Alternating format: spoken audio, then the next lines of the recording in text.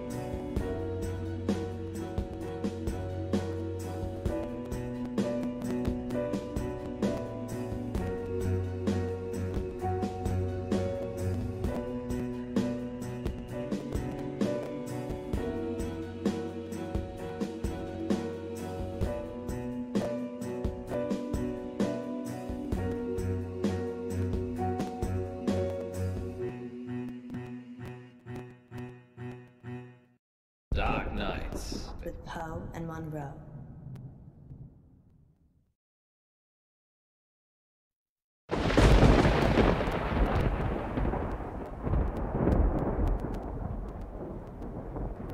You're listening to Radio August. Dark Nights with Poe And Munro.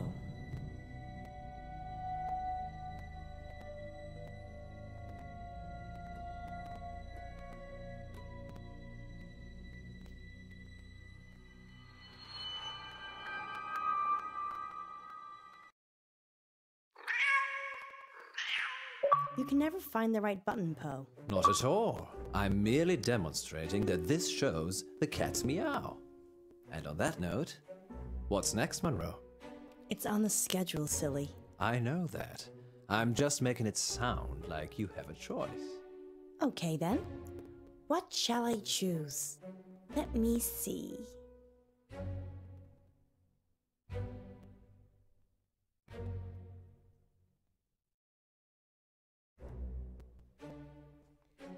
I choose an early night.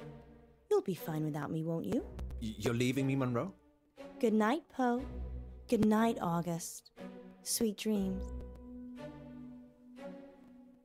Munro? I'm just kidding, Poe.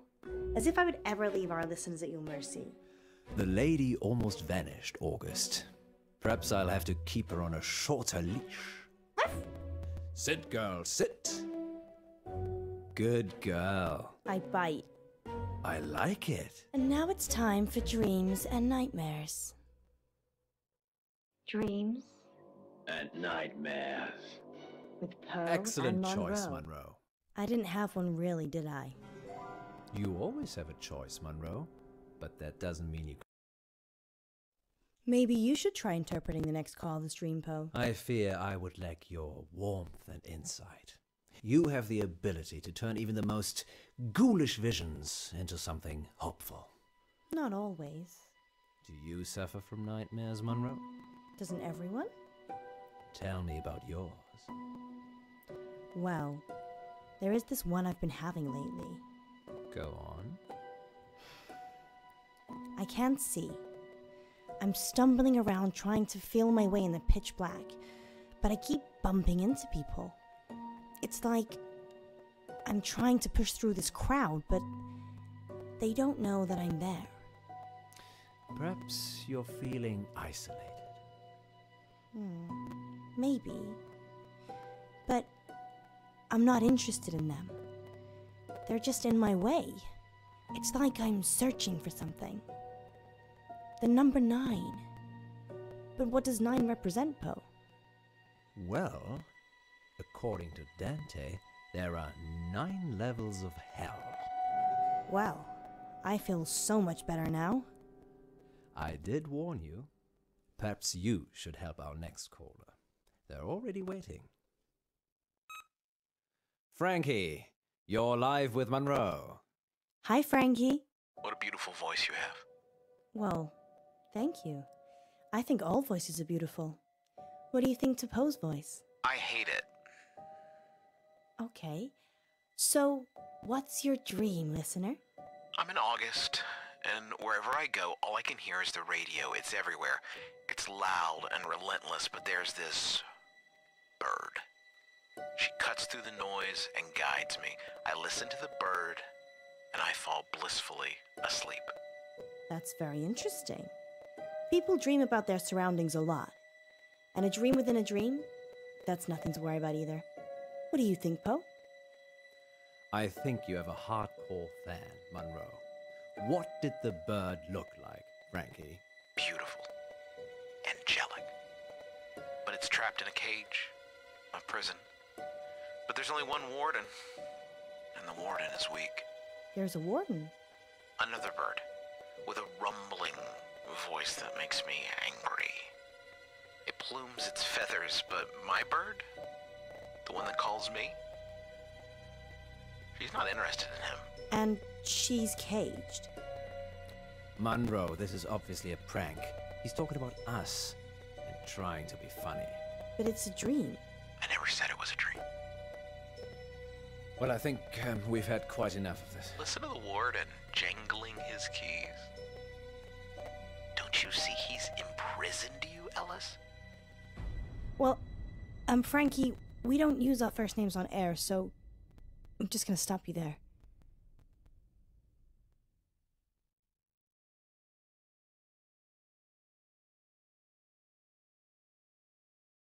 Dreams And nightmares. with Poe and Munro. And we'll be back with more dreams and nightmares later.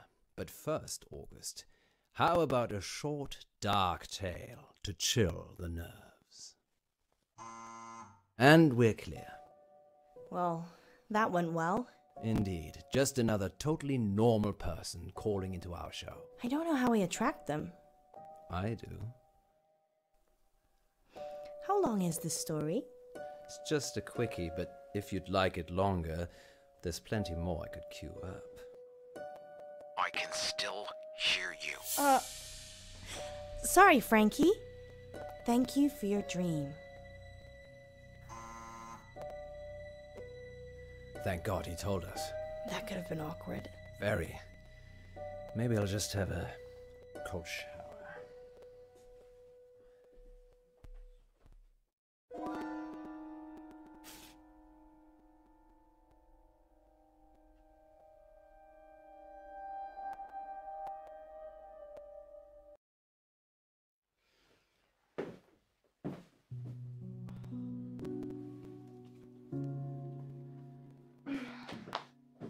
What's that? This? Oh, it's nothing. What is it? It's nothing. Give it to me. How long is the break for? Give it to me. All in good time, so how long? 3 minutes? Okay, I'm going to make some tea for us. You stay here. You're making tea for me.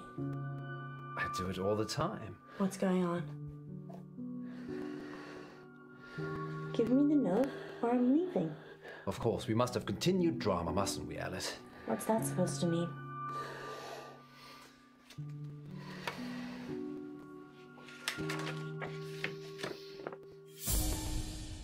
I'm going to kill you. What the hell, Poe? Why were you hiding this from me? It's just some psychotic listener, that's all. Frankie, Not necessarily. We have lots of psychotic listeners. how can you joke about this as a death threat? It's clearly a death threat. I knew it would upset you, but I'm an old hand at this, Alice. People see you as a celebrity. It makes them do abnormal things, but they're just normal people. When did you find it? Someone slipped it under the door. Just now? Well, yes, but it's nothing to worry about. We've been getting them for the last few weeks. Weeks? Maybe a month. So that could be a killer behind the door. Maybe, but never when I've looked. Poe. It isn't locked, Alice. People can just walk in anyway.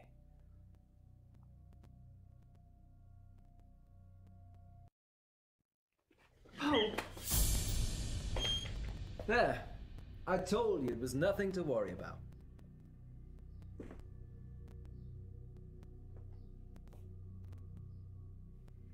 Tea? You're not going out there. You're going live. Understood.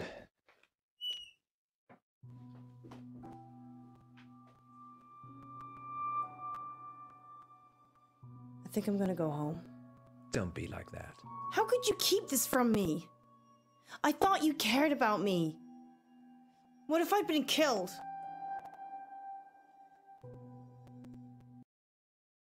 They're from my wife. Gwendolyn? Yes, Gwendolyn. It's her perfume.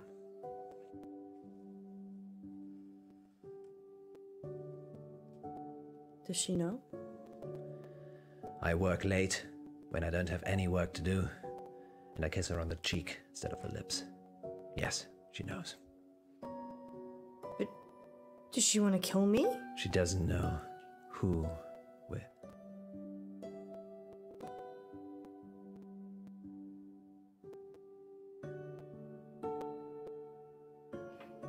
I love you. I love each and every one of you listeners. I'll never be a frowny face again. Good save. Been having any more bad dreams lately, August? Okay, who's our next listener? It's Frankie again. Put him through.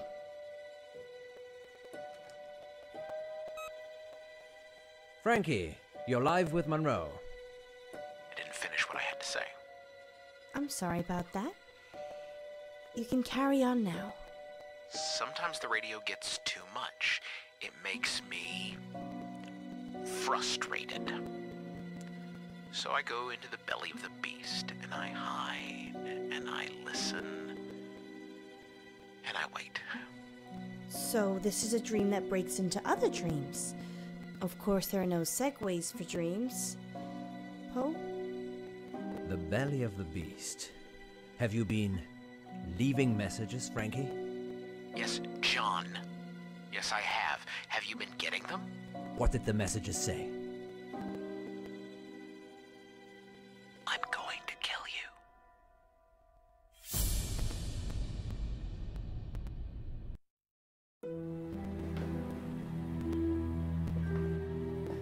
I see.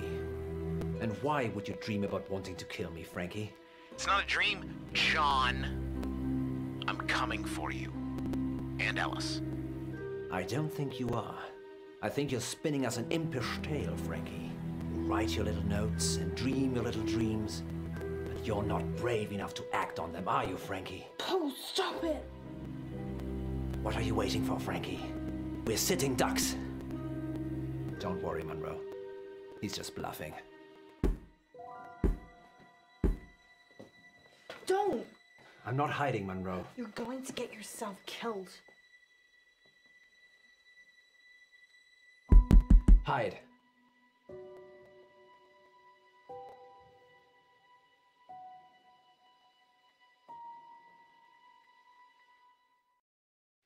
Hide.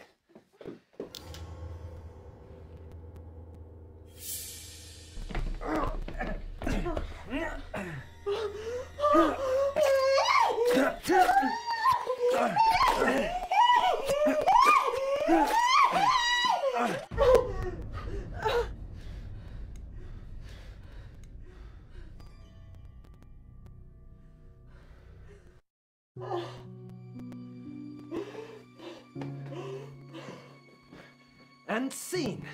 I hope you enjoyed, fair listeners. Everything you just heard was an elaborate fiction. The first of many fictional dramas on dark nights with Poe and Munro.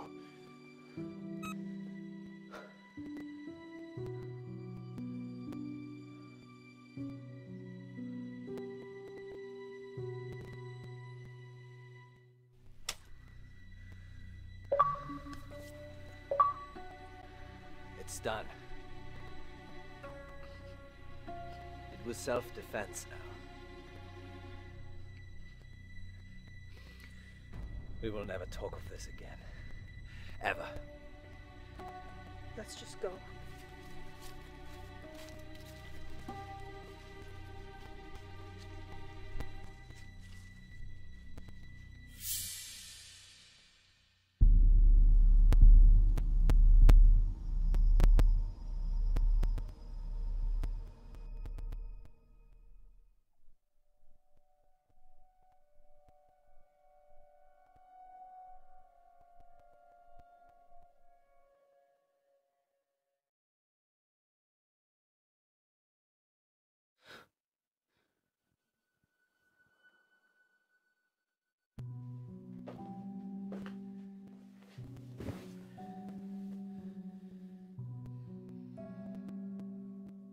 When I was 12, my father died. He was riding his bike to work and he got hit by a bus. A school bus. My school bus. It was all over very quickly, but I was at the back of the bus and I could see everything. He didn't move, didn't get up, died instantly. But the image of it somehow stayed with me. You think? It doesn't anymore. I couldn't tell you what it looked like. Mother told me a secret. There's a way that you can make your memories disappear. Can you make today disappear? No. But you can. Pick one of these.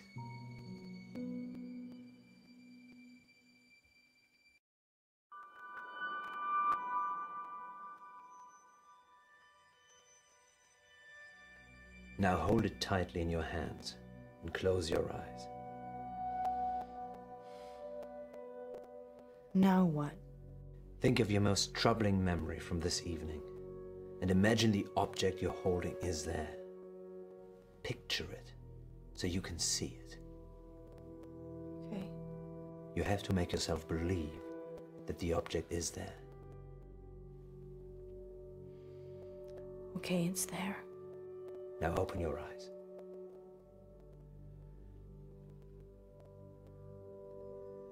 Now what? Throw it away. When you throw it away, it will take that memory with it. And if it doesn't? It definitely will.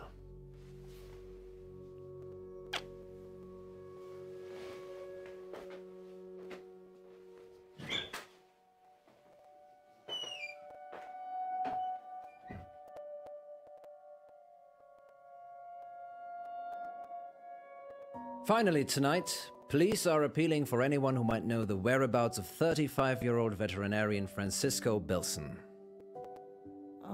Mr. Bilson was last seen by his wife a couple of nights ago at around 7 o'clock before returning to his office on Chaucer Street. Please contact the August Police Department if you're able to help. And that's your August update with Poe and Munro. So what's next, Munro?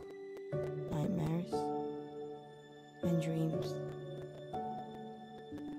Dreams And nightmares.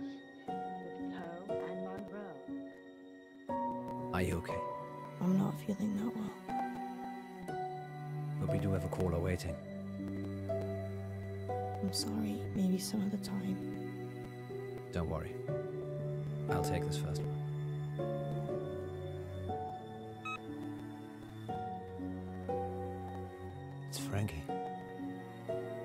mess with me, Poe. It is Frankie. Put him through.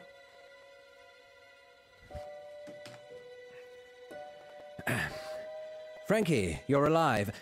I mean, Frankie, you're live with Munro. Who is this? It's Frankie. Thank you for what you did. Frankie? You're... What did we do? You gave me peace. Thank you. I was doing bad things. I've done bad things. What have you done, Frankie? Locker number 9 at August train station. Her head's in there. The dogs ate the rest of her. You've killed someone? No. I've killed people. The other girl is behind the gym in an industrial bed. She may be gone now. I liked her hair. Why are you telling us this? Because I want forgiveness, John. And because the police will never find me now, will they? Sorry, listeners. We're going to have to cut to a break. You're dead. I am dead. You buried me, don't you remember? But I'll be in touch. Soon. Next time on Dark Nights with Poe and Munro. Our funding's running out, isn't it? Months ago. How do we pay it back? A radiothon. In bed with Poe and Munro. Lurkers, if you're out there just lurking, then give us a sign. It's Millicent. Once upon a midnight dreary, when I pondered weak and weary. If the station shuts down, I don't know what I'll do. You're safe now. Dark Nights. With Poe and Munro.